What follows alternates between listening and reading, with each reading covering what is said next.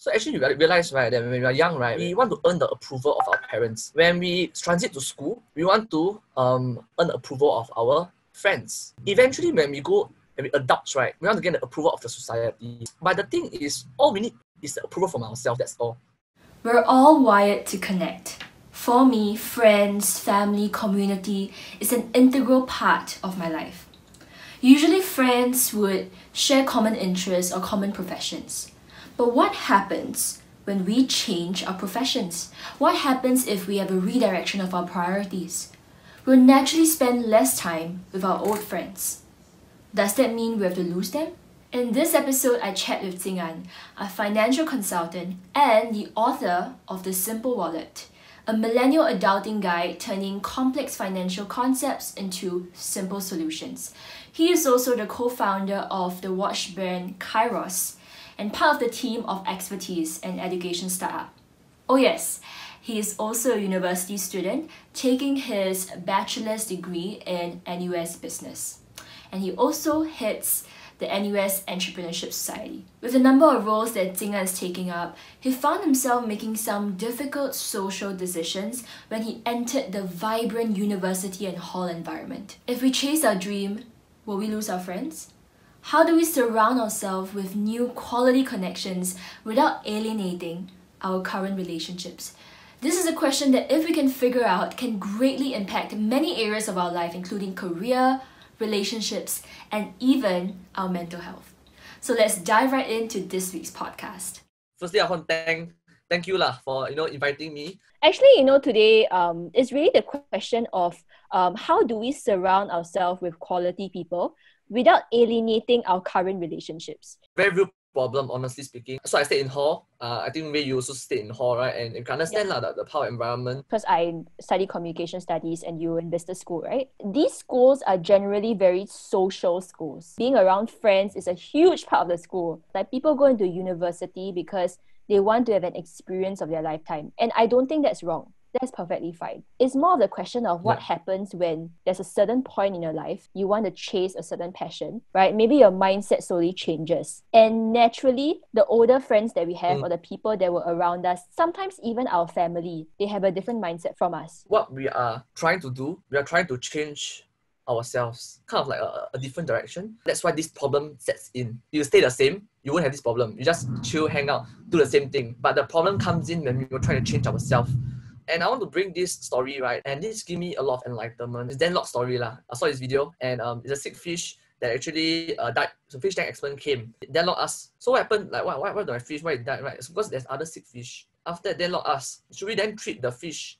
The fish tank expert said, no. You're not supposed to treat the fish. You're supposed to treat the water. Because when the environment is sort of polluted, right, then the other fish also will be affected. So we are just like this fish, If you want to try to change ourselves, we need to change our environment, right? So understanding this is important because we must make a decision, right, to acknowledge that we want to change our environment. For myself, right, I have always been into entrepreneurship. I used to party quite a lot in army. After army, then I was focusing a lot on entrepreneurship. So 6 months straight before university, I was really going for courses, working on my brand, Kairos and whatever. Eventually, right, when I go to university, I always wanted to go to hall life. I actually appealed from one hall to another so that I can have a more fun hall life. I changed my whole trajectory changed. I had a lot of fun, but it comes to a point, honestly, I wanted to chase success, right? I had internal struggle, like, what am I doing, right? Why is it not bringing me there? That was when I made a decision. I focused on less social activities and more on like things I want to do. So I joined Toastmasters. I joined NUS Entrepreneur Society. I put more time and effort into my watch brand. Then the fear came. I feared losing my hall friends. I was thinking, who do I eat dinner and lunch with now?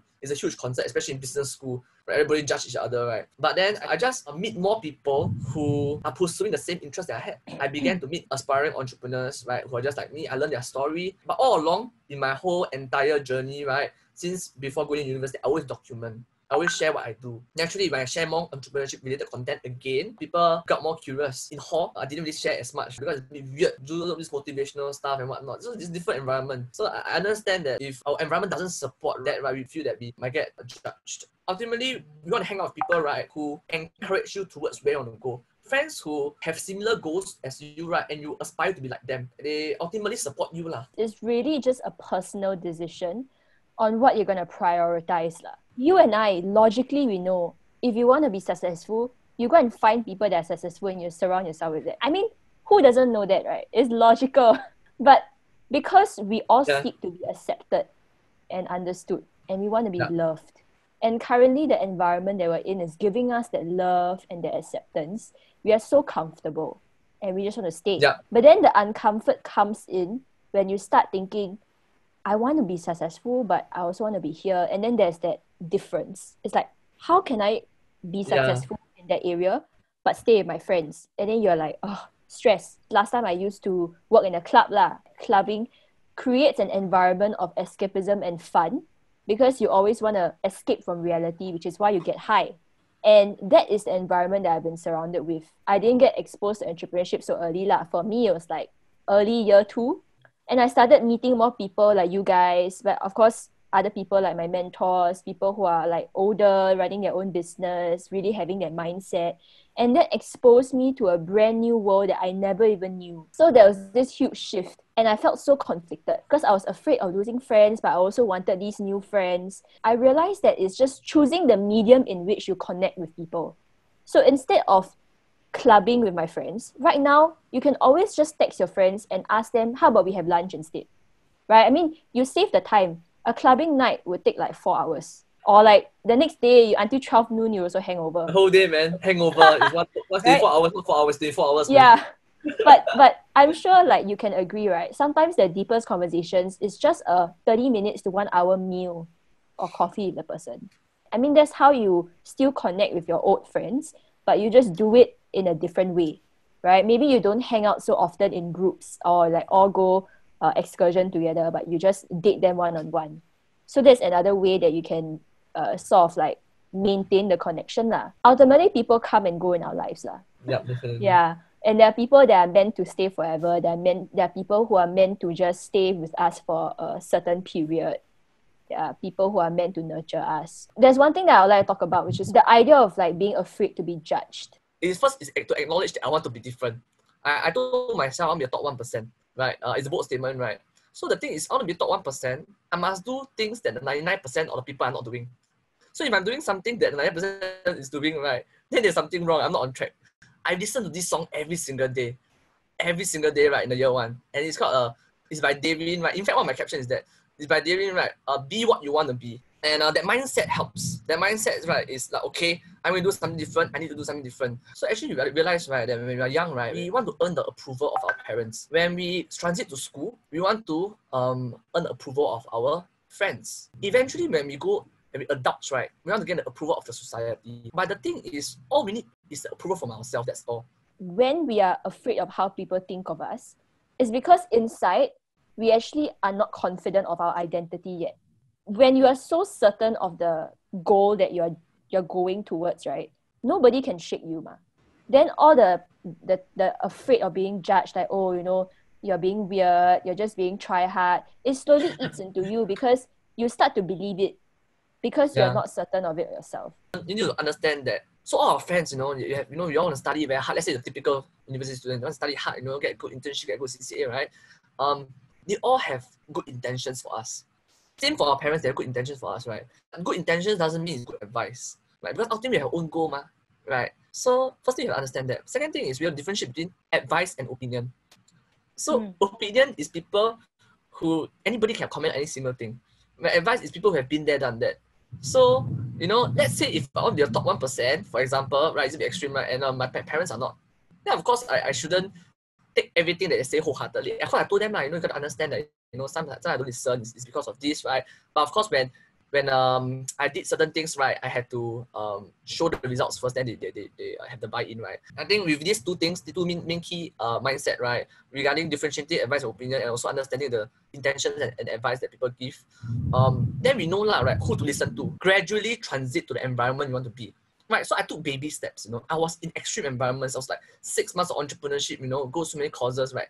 Then go back to school, right, back to partying and studying. And, I saw the transition. Like, everyone asked me if I have regret. No, it's just a phase of my life that I really enjoy. And I always tell them, I'm very thankful for this experience. But the thing is, I gradually transited.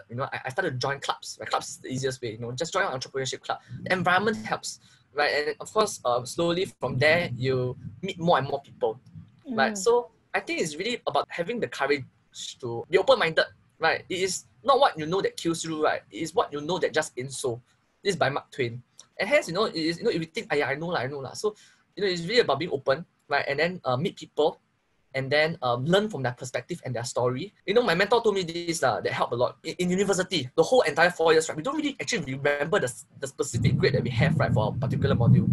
But what we do remember, right, is the books we have read and the people we have met. That is the things we should appreciate. We need to understand, right, friend is friend. Like work or passion is another thing. Our friend don't need to have the same passion as us.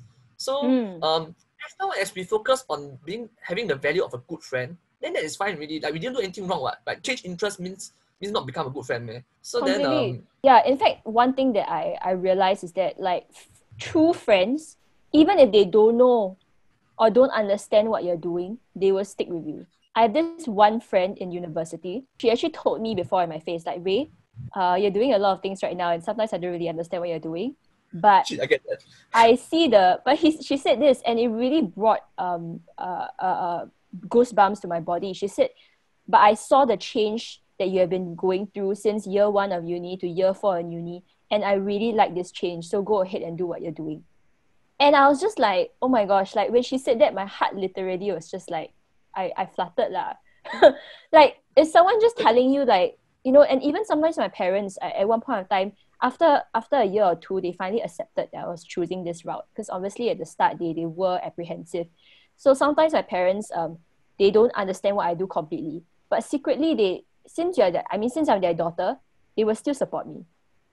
Sometimes I do sales, they'll say, hey, I got this friend interested in this thing, I send number, that kind of thing, Yeah, it's just the sweetest things ever, because like people around you actually do love you. Those people that love you, they really do love you.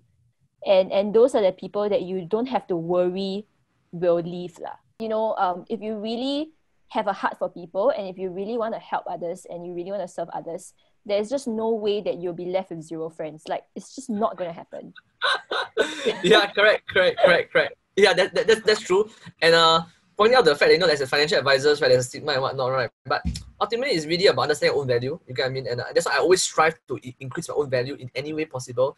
Whether it's financial planning or as a friend or as someone who's pursuing my passion in education, there's no problem meeting people, right? People want to meet you as long as we do the correct things, having the correct mindset, have values, having a correct character, right? I think it's no issues of whatever we want to pursue in our life. Sure. Understanding what is the value that you actually give to others. Yes, and being correct. very confident in that. Yeah. So you never have that thinking of like, oh, am I taking advantage of the person? Like, yeah, you are adding a value. It's just everything in life, there's always a one-on-one transaction. Like every job out there, you get paid because you provide a service, right? Like even if you're a consultant, you're a freelancer, you got to charge, because whatever value that you produce, you get paid for it. Like that's full stop. That's how the economy goes. That's how the world goes around. I think that's about it. Everything that we've said today has really encapsulated the question of like, will we lose friends? We talked about how do we get rid of feeling like we're going to be judged and things like that. But ultimately for our listeners, it's really their own personal journey. And I'm sure like Jing An and I were both very willing to open our DMs for anybody who, just wants to have someone to talk to and wants a listening ear. Please go and follow Jing An on his Instagram as well. He is doing awesome stuff on there. And if you want to do public speaking and personal branding stuff, right? I think she's doing awesome. I think ultimately we have a similar mission, right? To really, serve and impact. We are who we are today is because of someone else, ultimately, right? And like my mentor told me, like, if you have grown because of someone else, help someone else grow because of you. Yes. And that's why we're doing what we're doing today. I think that we're not gurus or whatever. We are here to share, to educate based on our journey as of now. As you mentioned, we are not gurus. An ordinary person, I use ordinary with asterisks, right? An ordinary person can have an extraordinary story as well. Of course, it would be great. Let us know what you think of what I've watched. Or even comment in the comments section below, right? About, what struck you the most. The only thing that content creators, right, would love, right, is to be able to know that their content impacted someone's life, ever mean a world to them. That what we're trying to do, right, has some results. Okay, so once again, thank you, Jing An, for being an awesome guest on my podcast. And I'll see all of you. So as Jing An's followers, hello, I'm Ray. I'll see all of you on my next episode of my podcast. Yeah. Bye. Bye.